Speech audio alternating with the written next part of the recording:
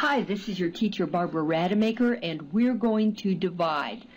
Dividing radicals is something special. Alright, here we go. Suppose I take the square root of 64 over 5.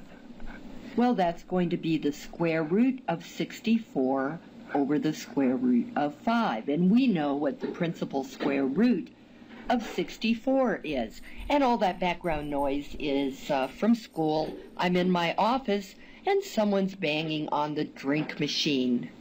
Alright, let's go back to the problem. The square root of 64 is 8, so my answer is 8 over the square root of 5. Right? Wrong. We don't allow radicals on the bottom of a fraction, so I'm going to have to do something called rationalizing the denominator. Let's rationalize the denominator. Rationalize means to make rational, and remember that in mathematics the word rational means fraction. Here we go. I have 8 over the square root of 5. How can I make the square root of 5 a number that's not in a radical? Simple. Well, maybe it's not so simple, but I do know that if I multiply the square root of 5 times the square root of 5, I'll get the square root of 25, which is 5 without a radical. Watch. I'm going to multiply by 1. Because when I multiply by 1, I don't change whatever I'm multiplying.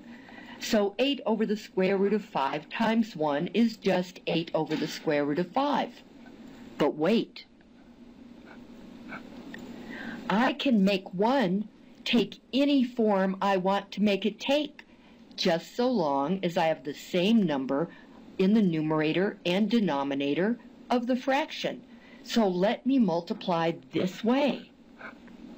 I'll take the square root, I'll take 8 over the square root of 5 times 1 in the form of the square root of 5 over the square root of 5. This will give me on top 8 times the square root of 5. On the bottom, the square root of 5 times the square root of 5, which is the square root of 25. Now you know what the square root of 25 is. It's 5. So the answer is going to be 8 times the square root of 5 over 5. Now before I say I'm done, let me remind you that this 5 on the bottom is not under a radical. This 5 on top is under a radical, so you can't cancel. You can't cancel out the 5s. Just won't work. Instead, just stay with this answer.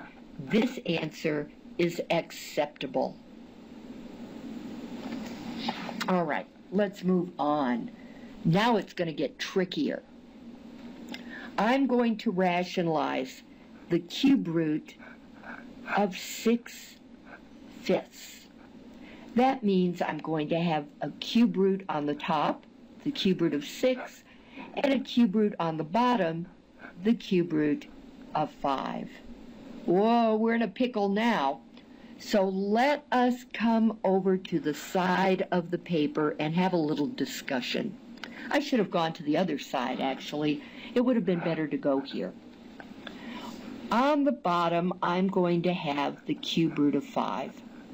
Let me remind you that there's nothing I can do with that. But if I had the cube root of 5 to the third, now what is that? That's 5 to the 3 over 3 power. 3 over 3 is 1.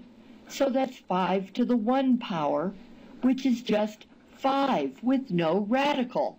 Now let's stop and think how I can make the cube root of 5 equal the cube root of 5 to the third.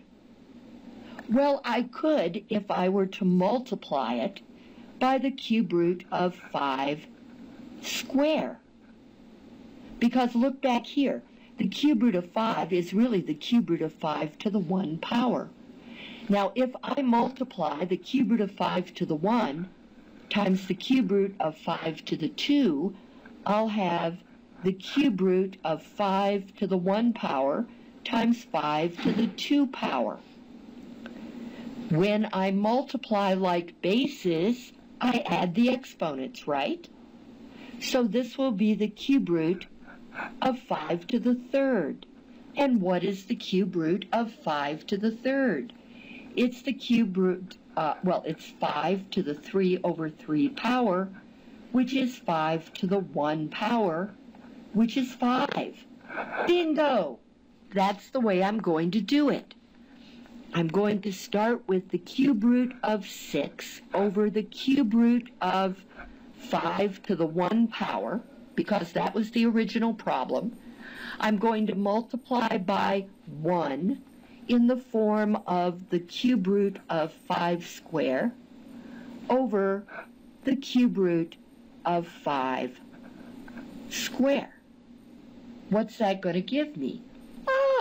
Well, up top, I'll have the cube root of 6 times 5 squared.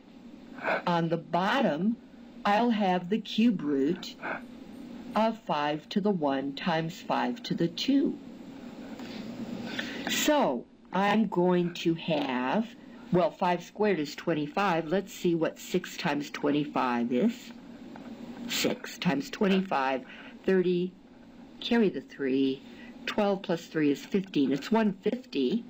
So I'll have the cube root of 150 on top over the cube root of 5 to the 3rd power. Now, twice we figured out what that is. The cube root of 5 to the 3rd power is 5. So our final answer is going to be the cube root of 150 over 5. Now, don't go dividing this 5 into the 150. You can't do it. And if you want to make absolutely sure that 150 doesn't have a cube root, just break it down. I'll have 150. What does that equal? It equals 15 times 10. Now, 15 is 3 times 5, and 10 is 2 times 5. This is what 150 equals, and there is not 3 of the same number in there. So no problem at all. This is my final answer, and it doesn't need to be simplified anymore. You like that? Well, we're going to get back to some even more interesting ones in just a few minutes. Bye-bye for now.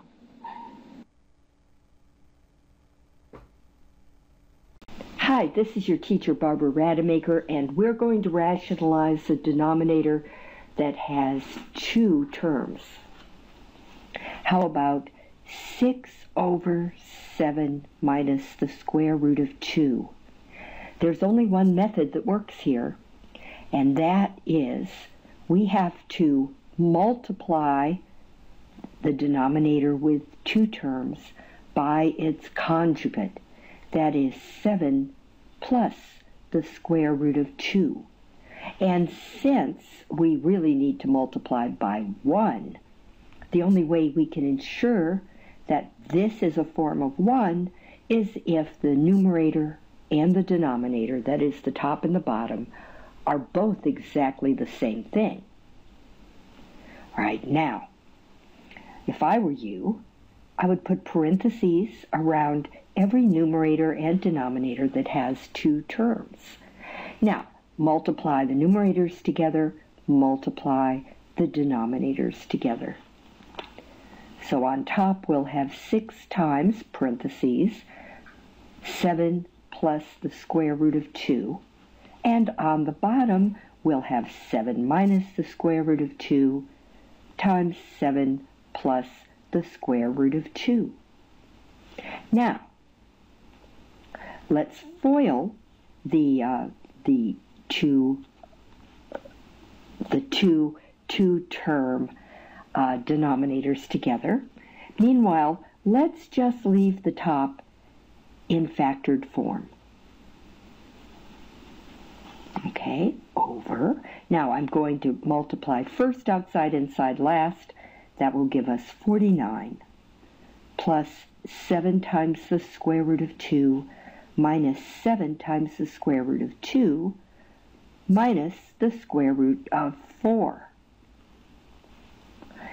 Now notice that you have the two middle terms, 7 times the square root of 2 minus 7 times the square root of 2. Guess what? That's 0. So this is what we're going to have. Meanwhile, the square root of 4, what is the square root of 4? It's 2.